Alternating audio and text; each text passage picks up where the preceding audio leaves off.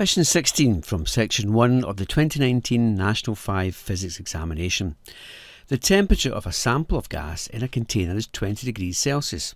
The volume of the gas is 0.30 metres cubed. The container is free to expand in order to maintain a constant pressure. The temperature of the gas is increased to 50 degrees Celsius. The volume now occupied by the gas is, and you're given your usual 5 choices.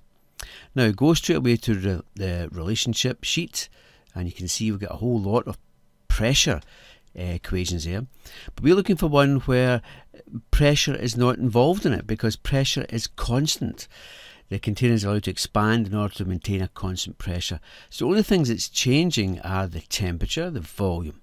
So we look at equation, and there it is there, 4 down, V1 over T1 is equal to V2 over T2, and that's the equation we're going to use.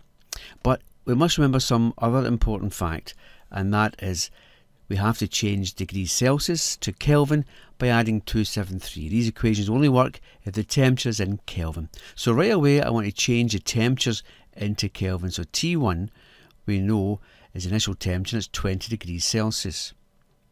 So that really is going to equal then 20 plus 273 Kelvin. And that comes out to be 293 Kelvin. So we know our first temperature. The second temperature is increased to 50 degrees Celsius. So in terms of Kelvin, that will be 273 plus 50 K, and that's going to be equal to 323 Kelvin. So we have T1 and T2 now. Now let's look at the equation itself. We have V1 over T1 in Kelvin should equal to V2 over T2 in Kelvin.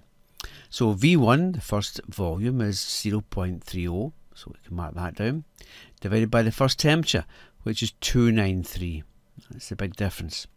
And that's going to equal to the second volume, which we're after, divided by 323 Kelvin.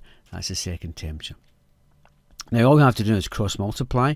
So we cross multiply, we get 293, I'll do this up here, 293 times V2, and that's going to equal to 323 times 0.30. So to find V2, we just bracket the top over here, 323 times 0.30, and divide that by 293. And if we do that with a calculator, we get an answer of 0.33 meters cubed of gas.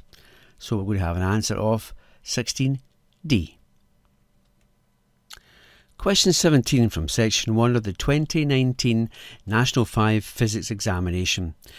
The following diagram gives information about a wave, and you can see the shape of the wave as shown. Which row in the table shows the amplitude and the wavelength of the wave? Well, let's start off by putting in what we call the centre line of the wave, and that goes right through like that. Now the amplitude of the wave is from the centre line up into the peak. So you can see from the diagram there that we're going to have an amplitude of 3 meters. That's half of 6 meters there. So that amplitude must be 3 meters. So we have a possibility of either this one or this one.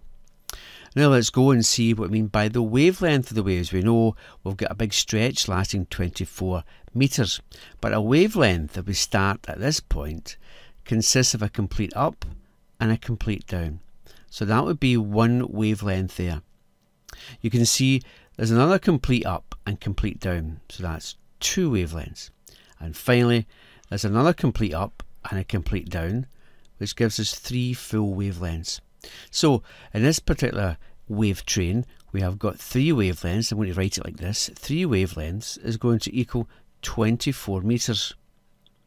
So one wavelength is going to equal to 24 meters divided by 3, and that's going to give us a value of a wavelength of 8 meters.